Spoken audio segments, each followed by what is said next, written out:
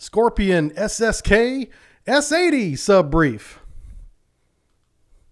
All right, our story begins way back in the 17th century, 1631. The French built a city and a shipyard of Cherbourg up in the northern coast of France. The company that now runs the shipyard is now known as Naval Group, but it's had many names over the previous almost 400 years. Naval Group hires or employs over 13,000 people in 18 different countries, including France. Naval Group is a state-owned enterprise, which means the majority shareholder is the state of France. They also have incorporated and absorbed a number of well-known defense manufacturers like Thales, DCNS, DCN, DCAN. All of those now have been absorbed and are partial shareholders of Naval Group France, just known as Naval Group. So they built or designed this submarine, the Scorpene, with 4 variants in mind. And they ended up actually getting about 6 out of it, which is part of why this is so difficult. The main variant is the CM2000 diesel electric submarine. It's a standard submarine with a diesel motor that produces electricity that turns an electric motor that turns the screw. That's why it's diesel electric. Almost every submarine we talk about today is going to be that one. But they did offer variants of this for anybody who wanted to buy one of these subs. The first variant, the one they pushed the most, was the Air Independent AM2000 with the MESMA motor. But nobody, not a single country as of 2020, has taken them up on that. They also have a downsized Coastal Patrol CA2000, which is a slightly lighter one, that has less endurance, but pretty capable. Only displaces about 1,200 tons, so significantly smaller than the normal CM2000. Brazil said that they would buy 4 of these if they also included the plans for the Scorpene, the ship's plans. That's the detailed piping tabs, so they could try and put a nuclear reactor in this, and we'll get to that. And then Spain, one of the 2 countries that builds the submarine for export sales, decided that they wanted to make their own version of it, that it was eventually designated S80 Alpha. And that's a story unto its own that we'll get to soon.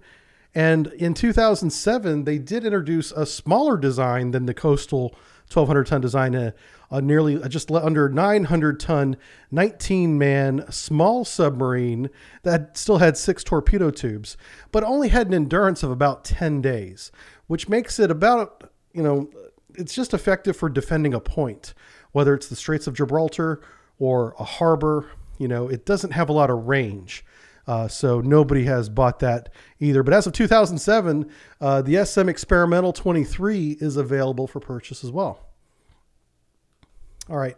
So we've kind of hinted at this.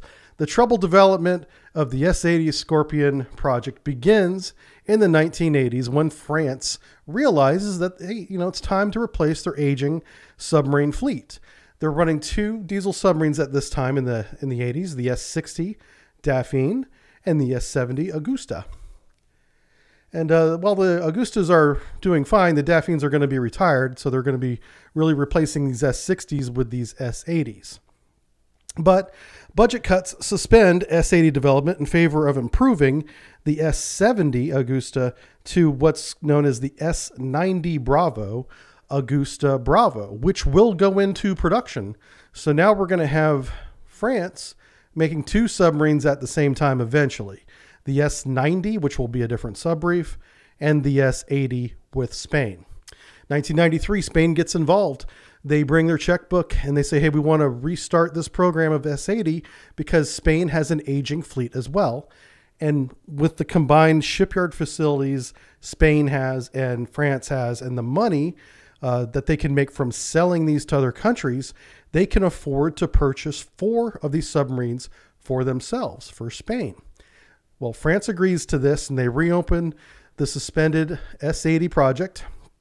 The agreement is that Spain will be allowed to purchase 4, but they will modify them to meet Spain's needs.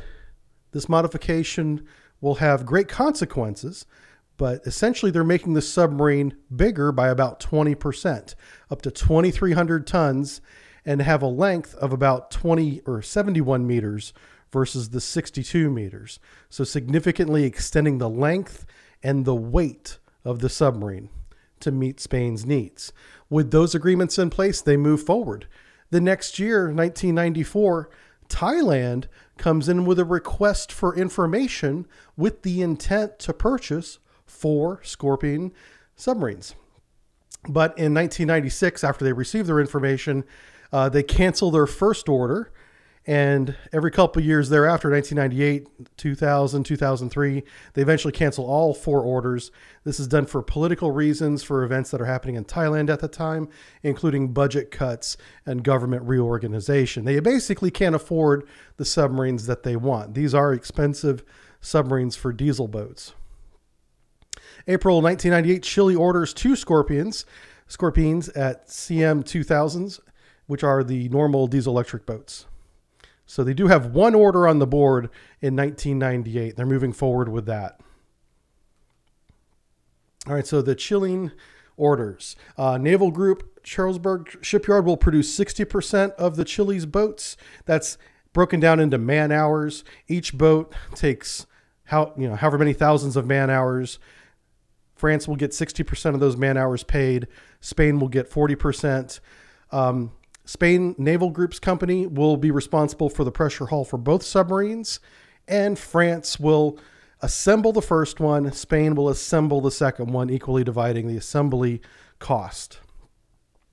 On October 1998, a Spanish judge, this is the same year the order's made, by the way, about 6 months later, a Spanish judge, Judge Baltzar Garzon, orders the extradition of a former Chilean president, Augusto Pinochet, for crimes against humanity. Now, President Augusto, at this time in October 1998, he is on medical leave in the United Kingdom, getting some medical procedures done. Spain sees this as an opportunity to extradite him to Spain for these crimes that are alleged to have happened while he was president of Chile years ago. So Chile obviously doesn't like this. They don't like their ex-presidents being extradited while they're out and about. So they try to cancel the order. The order has just been placed. They're like, hey, let's back out of it. France, you build us the 2 submarines. We don't want Spain involved in any of this. But because there was financial cost and penalties involved in moving the production from any shipyard to another after the agreement was signed, and they ended up not extraditing the former president of Chile, for crimes against humanity. They let him return to Chile, supposedly in poor health, but in almost Dr. Evil style, as soon as he got off the plane in Chile to a crowd of supporters, he got up out of his wheelchair and gave victory signals like he had fooled everybody, because he did. President Augusto is not a good individual. He was the pioneer of tossing people out of helicopters long before they did that in the Philippines. He killed a lot of people, and he is guilty of torture, and that's what they were trying to get him on. And he got away and returned to Chile and was never extradited. Malaysia. Well, Malaysia wants a couple submarines too, so they placed an order in 2002 for 2 of the diesel electric subs. 2009, France and Spain produce 1 each, and in the same year. So they get 2 submarines in 2009, but there are some technical difficulties during sea trials, which delays the delivery to the following year. One of them had to do with the cooling systems weren't cooling properly, which is a big deal because, one, obviously equipment overheats, breaks down, stops working, and that could have cascading consequences, including sinking the sub. As a matter of fact, Naval Group, when asked about this, their response was, the submarine can dive, but it's not recommended. And whenever the people building your submarine say, hey, not recommended that you dive this boat, you don't dive the boat, you get it fixed. So they took an extra 6 months, got all the problems worked out, and delivered the boats to Malaysia with relatively no other delays other than that. Malaysia didn't want to make any changes to the boat. They got what they ordered in a timely fashion. All right, India's Project 75. India is much more broader thinking and forward looking whenever it comes to this project. In July 2001, France and India sign a technology transfer agreement to license construction of the Scorpene CM2000 in India. This is a big deal, these transfers of technology, because they're essentially bringing countries that are in a development state, as set by the United Nations. They decide who's in development and who is not, and it brings them up onto an equal technological level as the beneficiary, or the country providing the technology, in this case France. And so in order to do these, there has to be a technology transfer agreement. This has more to do with weapons than other technologies, and because we're talking about submarines, that's where this technology transfer agreement comes into effect. We're effectively making the Indian Navy much more capable with this weapons platform. Therefore, the whole world has to know that this is not done under the table, and now India will have this capability of the submarine. So they have this technology transfer agreement signed, ready to go. In 2003, India, still negotiating, insists on constructing all of the initial 6 submarines in their Bombay shipyard. Initially, France wanted to build 2 with Spain, and then the 4 follow-on for a total of 6 would then be built in India. India was like, no, we have a new policy. We want everybody, we want all these to be indigenous, built by us with our materials, with our technicians. So our shipyard workers get the experience, and we're self-sufficient. You just provide technical assistance and we're going to do the work. And these negotiations continue until 2005, when France finally concedes that they're not going to get any money for this technology transfer agreement, and this contract will not happen unless they agree to these terms. So they finally do. All 6 will be built in India. So it's a little bit of a victory for them. A big boost to the Indian economy, especially these workers that have not much, but are given a job and are learning a trade building submarines now. So the Scorpene CM2000 will replace India's old Foxtrot diesel boats. The old Foxtrots are literally falling apart from rust and use and age, and there's no dry dock refuel and overhaul procedure that's going to get any significant life out of them. They must be replaced, and India has gone full on with this Project 75, as they've announced their intention of building an additional 18 subs over the next 25 years of this model. All right. Okay, Scorpene by the numbers. We've been talking about Scorpene. Let's talk about what she looks like. She is only 62 meters long, so that's about average for a diesel boat, and 6.2 meters beam. I thought this was kind of interesting, that these lengths and widths would use the same digits, so they're easy to remember. So 62 meters long, 6.2 meters beam. Just remember 6 and 2, and you'll always have those memorized. She has a test depth of 300 meters. She does use the equivalent of HY80, which is the same steel used in the 688 American submarines. So that test depth is pretty accurate, pretty close anyway. She has 20 knots submerged, and she does use a 7-bladed screw blade. There was some photos floating around of a 5-bladed screw, which might have been used at some point, but now these, once they're operational, they all have 7-bladed skewed screws. The CM2000 diesel generators produce 2,500 kilowatts of power and displace 1,700 tons.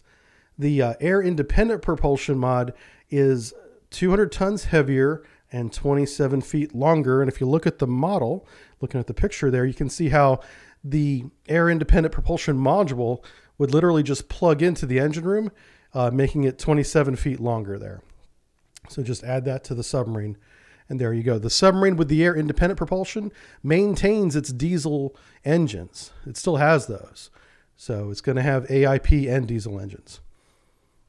All right, they all have 6 torpedo tubes. They're all 21-inch or 53 centimeters. They can carry 18 53-centimeter stows, weapons, which is torpedoes or exocet missiles. They have a very capable reconnaissance radar, the AR-900 rather, with ESM and direction finding. So they can raise the ESM antenna, get a direction on a hostile radar or any radar, and have an idea of where that person is. One of the big improvements here for countries like Chile and Malaysia and India is the Subtix Combat Management System. This is a really capable integrated, I'll say fire control system, but it does so much more than that, that we're going to go into it in detail. And the crew is 31 people. That's 25 crew members and 6 officers. So they have 3 rotations of 8 enlisted men operating the submarine with 1 or 2 officers, on watch at the same time, rotating around. All right, here it is, Subtix Combat Management System. This thing is a gem, and it is great that this is being made available to navies that don't necessarily have first world budgets like the United States and the Royal Navy, because this is very capable. What it does is it's an integrated network of computers that are all off the shelf. Like you go to Amazon and buy these servers if you wanted to, and these flat screens and these trackballs, and put them all together into this system, which makes it very cheap. Inexpensive, I should say. It's very well done. So let's start with communications up there in the top left. It has 2 antennas. So one's a satellite antenna and one's what we call a multifunction mast, or an MFD. And they can, MFA, and they can communicate with local group, whether it's a helicopter or another surface group or even another submarine that's in radio communication, and share target information. This is so important that if one of their arrays, whether it's radar, sonar, or whatever, has a contact, they can share that data via a tactical data link. This is a great capability. This is the force multiplier. This is why you go around the oceans in fleets, ships working together, even submarines.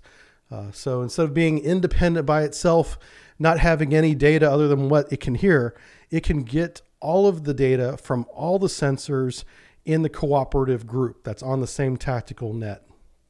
Huge capability.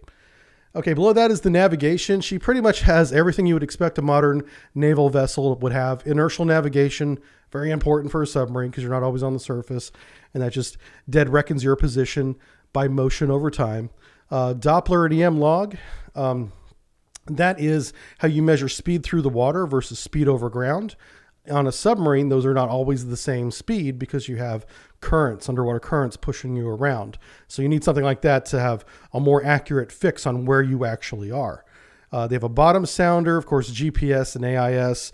A multi-beam echo sounder is good for very high resolution positioning of the bottom of where you are using, let's say, a topographical place like a peak or a ridge, and you can see exactly where that ridge is from you, and you can use a high resolution chart to compare or contrast that to and find your position relative to the position of whatever it is you're echo sounding. It's very good stuff. That technology has been around for a while, but now that we're sharing it with everybody, I think that's good for them. Let's see, over the water detection systems, we've got 2 periscopes, a search periscope and an attack periscope. That's standard for just about any submarine at this point. And then an ESM mast and a navigation radar, all with ESM on top, except for the radar, of course. Over on the right, we have the torpedo room, which we have our 18 stows, our 6 torpedo tubes. They can lay mines, they can shoot torpedoes, and the Exocet missile. Now, the Spanish version, the custom one that Spain is making, they can shoot the Tomahawk missile because they have the fire control software to talk to the Tomahawk. So that's one of the special things about that one. And then finally, the sonar arrays there on the bottom right. This is a towed array capable submarine. They can take in, draw out a tactical towed array that's the equivalent of a TB-16 in the American Navy.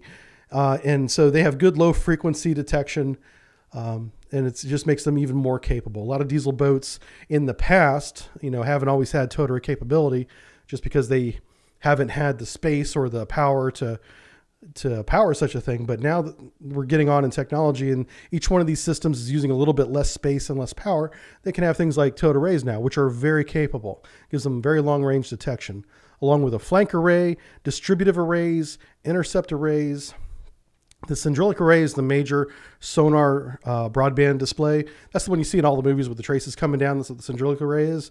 The distributed arrays are very interesting. It's kind of a new technology along sonar, much newer than towed arrays. And a distributed array is you have arrays around your submarine on the outside.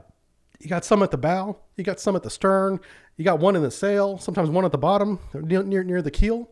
And these arrays are not physically connected to each other, right? But they're sending information into the combat management system. And in the software, they digitally stitch the data together so it appears as if it's one long array. It's called distributed array. It's a really good technology. The nice thing about that is you can get really low frequency detection, which is the equivalent of long range detection in most environments, without a huge array that takes up your entire submarine. Anyway, all this data, everything we've talked about, from communication to sonar to loading the torpedoes and navigating and driving the submarine and raising and lowering the periscopes, is all brought together in the combat management system. And that's basically the command center, where you have these 6 consoles and a couple laptops and a tactical table that displays, a composite of all detections, all contacts available, whether it's from other platforms radioing you the data or your own array giving you solutions, can be combined onto one tactical table for the captain to look at and see the entire picture from a top-down perspective. It is a great way to see a very complex picture or a very complex environment and understand it quickly, giving him the ability to make good tactical decisions. So this is a great combat management system. I'm so glad that they're getting this. And not a lot of submarines have something this capable, but the modern submarines are getting systems like this. All right, the Black Shark Heavy Torpedo. This might be one of the most advanced torpedoes in the world, and they're getting it whenever they buy these submarines. They're getting access to order these as well. This torpedo does a few things that I'm surprised are unclassified. For instance, long range search active. This is new. This is not something that I remember when I was in the Navy. Apparently, the submarine can ping at a frequency that's below 10 kilohertz. So it's like the ping you hear in the Navy, or in the movies rather, whenever you're watching the movie and the ship's going around and you hear ping, pong. Yeah, it can do that. Okay. The reason why you would want your torpedo to do that is because those lower frequencies can travel a lot farther than the higher frequencies at the same power level. So you get a much farther sonar search, active sonar search with your torpedo. I feel like I should not be telling you this, but this is all public knowledge now. So once it finds its target, it shifts to the high fidelity interrogation, discrimination, and termination sonar, which is the best title ever, which can go, it's in a range, and I'm not going to tell you the number, but the range is from 10 kilohertz to 100 kilohertz. So somewhere in there's a frequency that they use to interrogate your target. Spatial filtering is used for target bearing and depth accuracy. I posted a picture here at the bottom of what spatial filtering looks like to the torpedo. So it gets an active return, and it has all these energy levels return basically right in front of it, right? But the torpedo doesn't know if it's on the right depth. Does it need to steer up or steer down? So with spatial filtering, spatial filtering, it can kind of condense that return into a more accurate 3D picture and put itself on the right depth to strike the target. It's really good stuff. Frequency filtering does exactly what it says. Frequency filters out some bad frequencies. The reason why you want to do that is there's a lot of jamming that goes on out there, that a lot of decoys and jammers and maskers that are used to defend against torpedo attack have specific frequencies. You could filter those out. You not even see them. People could be chucking countermeasures left and right. Your torpedo doesn't even see them because it filters them out. It's great. The faults detection processing is along lines with masking and getting around those countermeasures. Demodulated noise and classification target propulsion. There's no way that this isn't classified. All right. I'm going to tell you about this, but you can't tell anybody else. All right. Your torpedo can classify the screw blade of the target before it hits it. That's what that means. Why would you want to do that? Well, let's say that you're going against a submarine that has a 7-bladed screw. One of the terminal homing gates you can put on it says, hey, make sure this thing has a 7-bladed screw before you destroy it. Because maybe you're working with other submarines from other nations that have 6-bladed screws, and you don't want to kill them. So this could be used as a target discrimination and classification method. This technology is super. The fact that this is automated is next level. And then they put it in a torpedo. I'd love to see what they put in their sonar system. That must be awesome. Okay, echo elongation, spatial and angular analysis for 3D mapping of target block. Kind of already went over that with spatial filtering. It's not the same as spatial filtering, but it's very close. And it gives the weapon a 3D image of the environment it's in, and so it can see right where it needs to go and destroy the target. Black Shark torpedo, you don't want to be on the wrong end of one of these guys. This is a badass weapon. Okay, SM-39 Exocet anti-ship missile. The Exocet's been around for ages. Anybody that's a Navy buff knows about the Exocet, but the SM-39 is the submarine variant of the Exocet. It's a subsonic missile.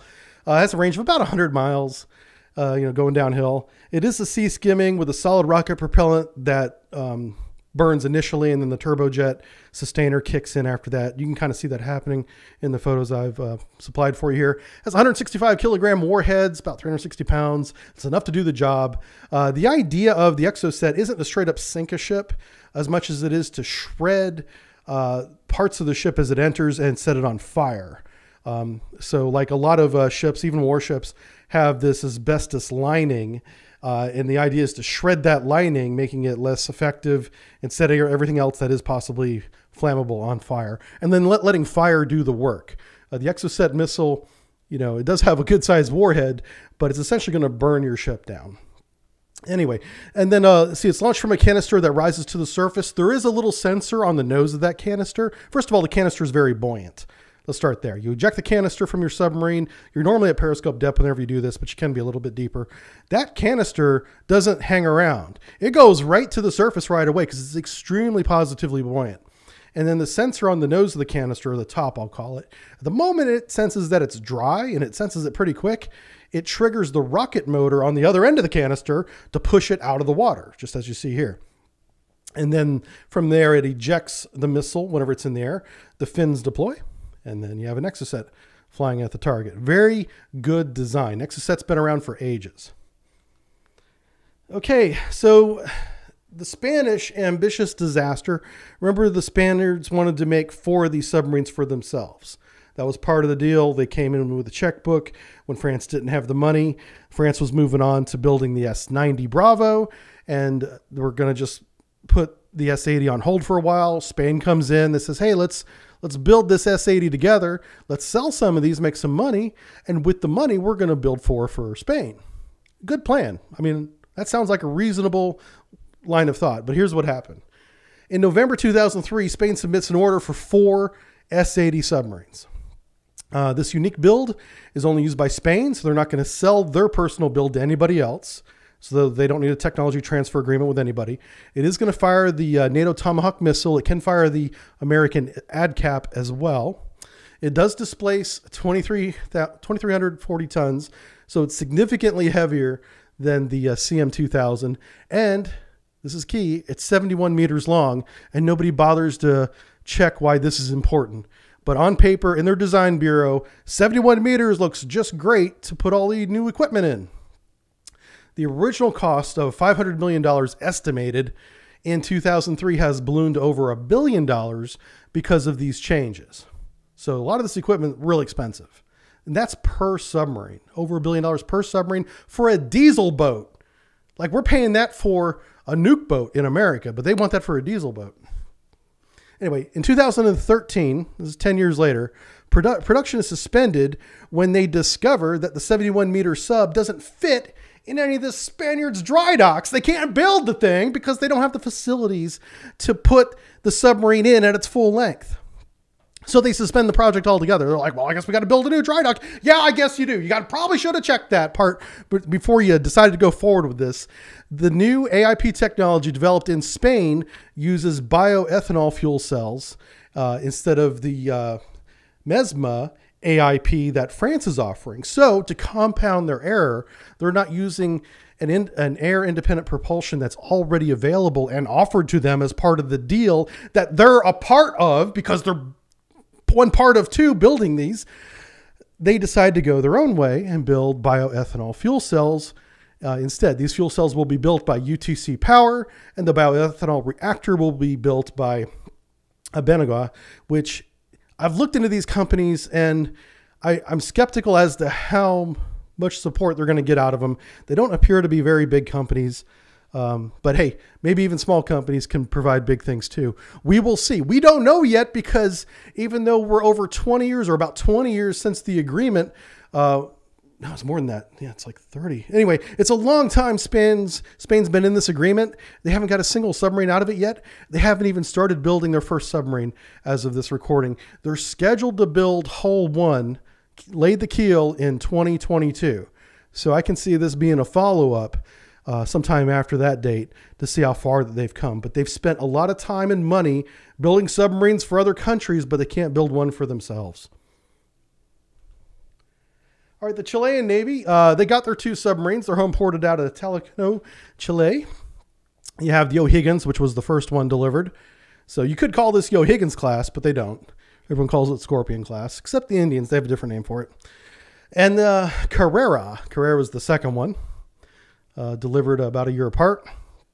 Something interesting that happened to them in the last couple of years is there was a major earthquake while one of these, we don't know which one of these was in dry dock at the time of the earthquake.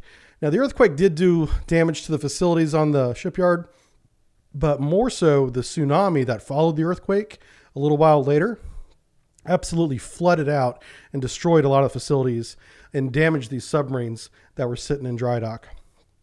Because a lot of them had, hatches open, hull cuts made, and all this water came in and flooded out part of the submarine and did things that we're not even sure about, because they haven't been very open about what happened to their boat. But it is likely that at least one, if not both of these, are no longer operational because of that tsunami. All right, the Malaysian Navy. Remember, they got theirs pretty much on time with a small hiccup because they didn't make any changes to the design. They basically signed an agreement to get 2 submarines, and they got them. So there they are, home ported out of Sepenangar, Borneo, part of Malaysia. And you can see the Razak there as he's being rolled out, getting ready to get its paint job on. Out of all the countries so far, I'd say Malaysia has made out the best. They've made the best deal. They got the most for their money. And both these submarines are operational right now. All right, the Indian Navy. So the Indian Navy, Project 75, they got big plans, big dreams, those Indians. They initially, bought a contract to build 6 there in India. They've built 3 so far. The Kalvari, and they call this the Kalvari class. And they're allowed to do that because they've completely built this in-house. So this is literally an Indian submarine. So if you ever see a reference to the Kalvari class, know that they're talking about the Scorpene S80 French design. The second hull was the Kandari, and the most recent completed one is the Karanj. You have a picture of all 3 of them there. They are building 3 more. They just haven't finished them yet. All right, so India's Defense Research Development Organization, or DRDO, Air Independent System. Like other countries, like Spain, they're going to build their own air independent drive. They're not interested in France's MESMA AIP. They want to build their own. And they went with the phosphoric acid fuel cell.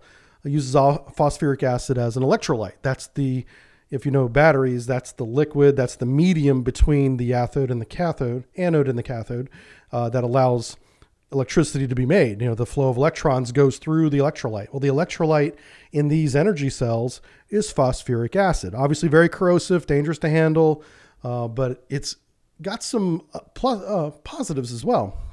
The first is it can be used with almost any kind of hydrocarbon fuel, like methanol and ethanol. So they can pull into almost any port in the world and get refueled, because whether it's diesel fuel or a methanol or a natural gas, they can just refuel from that and continue about their business. So it gives them a lot of flexibility in both operations and range. They can actually go farther as long as they have places to pull in, friendly ports to pull in and buy these fuels. Let's see, the PAFC generates about 200 Celsius in heat. So really hot. That's kind of a downside, you would think, but because this is a heat generator, you can use that heat to create things like steam and maybe power something else in the submarine, an auxiliary system that requires steam. Maybe in the galley, instead of using electricity to heat up that steam kettle, you use heat from a heat exchanger that's attached to the PAFC. So just because this creates a lot of heat doesn't mean you have to throw the heat overboard. You can use the heat in other systems. The PAFC has been commercially available for years. Yeah, phosphoric acid fuel cells were one of the first fuel cells to be publicly available. So this technology in fuel cell technology is one of the oldest. It's been around. So what India did, they didn't really develop this themselves. They took off-the-shelf energy cells, bought them, and then repurposed them to fit inside their submarines. All right, so with these fuel cells, they can run continuously submerged for 25 days, which is pretty good for a diesel boat. You know, some of the other, the German boats, they can do 21 days. The Gotland class, I think, says 21 days. So they're all in line with each other, 21, 25 days with these energy cells. And they're very quiet when they use them because the energy cells don't have any moving parts. The only moving parts as far as propulsion goes when they're on their energy cells is the shaft and the screw blade. That's it. Very quiet. So right now, only hulls 5 and 6 are planned to be fitted with these energy cells during construction. Now, they can go back to the first 4 hulls and retrofit them whenever they go through their overhaul period. Whether or not they do that, we don't know. We'll see what they do. Again, we're looking into the future here. They've only built the first 3. They don't even have hull 4 finished yet. So who knows what they're going to do with hull 5 and 6. But they've expressed an intent to install this AIP in hulls 5 and 6. We will see. All right, so the Brazilian Navy, this is interesting. They ordered 4 submarines, and they wanted the plans to build a nuclear submarine. So they got 2 of them already, the Richelieu and the Humanita, both delivered now. I guess one is still being assembled. These are all being assembled in Brazil, by the way. So Brazil negotiated that into their contract just like India did. But they're only going to build 4 of them. What they really wanted, what Brazil really wants, is a nuclear-powered submarine because they looked at what happened to Argentina in the Falkland Island War after 1982 and was like, hey, looks like nuclear submarines might be the future of naval warfare. Maybe we should get some of those. And they have been trying to get that since the 1980s, but through different political and elective changes they've made in their leadership, of course, budget cuts and crises. They had an economic crash, just like many countries do. They just couldn't get around to affording to have, or even having the political desire to have a nuclear submarine until now. So along with the 4 submarines that they ordered that are diesel electric, they also have the plans and the permission from France to attempt to build a nuclear submarine with it. So in 1984, I kind of already went over this because they began looking into building a nuclear submarine. I'm going to skip past this because we've already went over it once. In 1990, budget cuts and a move towards a more progressive government because they had elections. They actually had like a military coup in 1985. If you want to look up the history of Brazil, it's pretty interesting.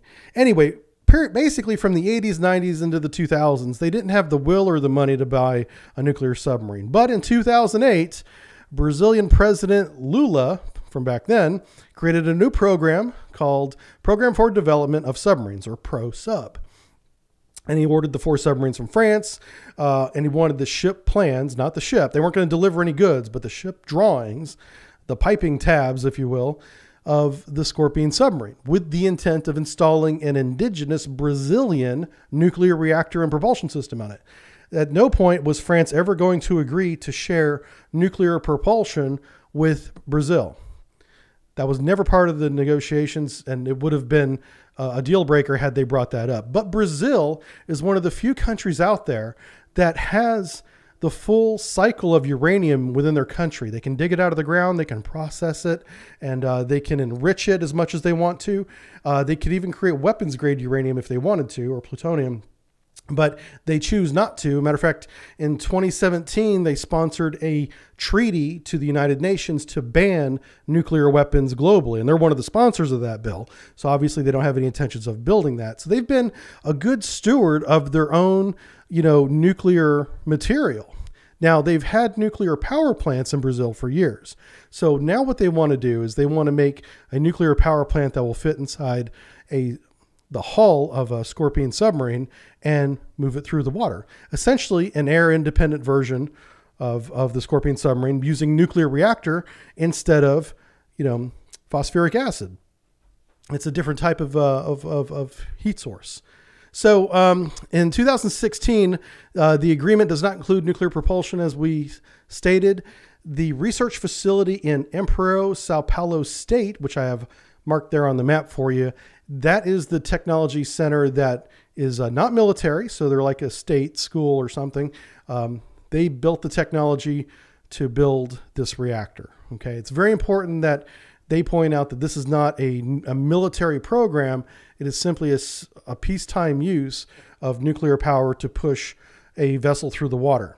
Now, this is a huge point of contention with a lot of countries, including the United States, saying that, hey, this is using nuclear power for a military use because a submarine is a military weapon. And Brazil is arguing, no, the military weapons are your nuclear missiles with the nuclear warheads. The nuclear submarine is simply a weapons platform. And it's getting down to this debate of whether a weapon and a weapons platform is the same thing when they're both using nuclear energy. It's a huge debate. It's still undecided, but they're going forward with building this nuclear submarine right now at the time of this recording in 2020. So in April 2018, a couple years ago, former President Lula, he's no longer in office. He created the ProSub program back in 2018.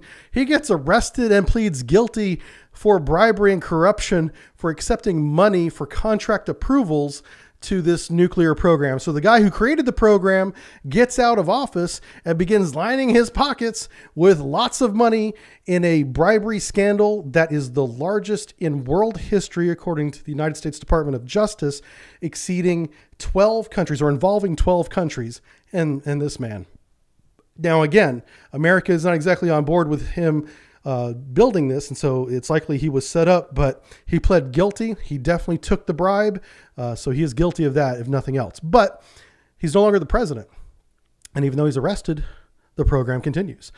May 2019, ProSub is moving forward. Brazil is contracting a nuclear submarine based on the Scorpene ship plans with a nuclear power plant and propulsion designed in Brazil. So they are moving forward with this. The ship is not operational yet, but if it gets operational, we're definitely going to do a piece on it because I find this very interesting. And I really think this Brazilian president was set up, but it didn't stop, even though they arrested him, it didn't stop the program. All right, so final thoughts on the Scorpene. One, it's a very capable modern diesel electric submarine. Let's just get that out. For all the problems we talked about today in development and changing air-independent propulsions and nobody liking France's version of AIP and all that, it's still a great submarine because it has a good combat information center and an outstanding weapons magazine. Whether it's the Exocet or that Black Shark torpedo, you don't want to get in a fight with one of these. Okay, it is comparable to the Chinese Type 039 Alpha, which is the On class. We haven't done a sub brief on that one yet. We're going to have to get to that eventually. Most of the delays we talked about today were self-inflicted. Remember, Malaysia didn't have any delays other than a small sea trial hiccup that delayed them like 6 months. But everybody else had huge delays, mostly because they couldn't agree on terms of the contract, transfers of technology, whether or not they wanted air-independent drive or not, or they were going to develop their own air-independent drive. So don't hold the delays against the against France and Spain. Like the reason why Spain doesn't have their submarines even right now is purely because they tried to change the design after the design was finished. Now, about the Mesma. The problem with the Mesma, as good as it is, as quiet and, I love it, it's only approximately 25% efficient. So it loses a lot of energy between the fuel cells, the hydrogen, the ethanol that powers it, and the pure oxygen that comes into it, and the actual torque that gets put to the shaft is only about 25% of the actual energy going into it. So it's very inefficient. I was surprised to learn this because it looks like a beautiful engineering marvel, but apparently they need to work on its efficiency and get it better. Energy cells, on the other hand, which is what every other AIP is except for the Stirling engine, is up to 70% efficiency. And you can make that even better if you reuse the heat that it generates, with another, heat exchanger powering something else in the submarine. So energy cells are the more technical and difficult to use and install and maintain. But if you can achieve that, you get a lot more for your money in space in the submarine.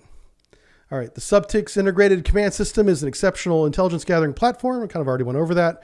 But in a peacetime world, when you're not shooting torpedoes at targets, you're collecting information. And really, Subtix does this really well. So they can send their torpedoes, they can send their submarines out into the world, stay off the coast of a busy harbor or shoreline, and just observe what other countries are doing. This is really important right now in the South China Sea with all the stuff that's happening there, with China trying to enforce their economic, boundary and extend that into the South China Sea. If you want to see what they're doing clandestinely, you can send up one of these submarines and keep an eye on them. And then finally, the Black Shark torpedo makes this platform a very real threat. I don't think I need to repeat that again. Black Shark torpedo is quickly becoming one of my favorites. All right, so thank you very much for everybody for supporting these sub briefs. These are a lot of fun to do. I really do appreciate them.